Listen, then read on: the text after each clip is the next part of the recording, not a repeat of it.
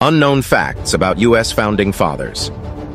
Franklin was a prolific inventor and is credited with inventing many things, including bifocal glasses, the lightning rod, and the Franklin stove. George Washington was obsessed with hygiene and would often spend hours each day grooming himself.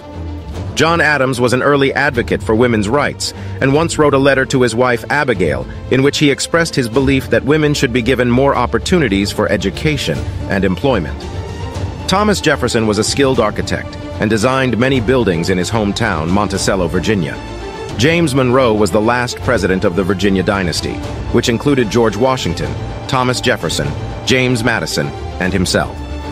James Madison suffered from recurring attacks of malaria, which affected his health throughout his life.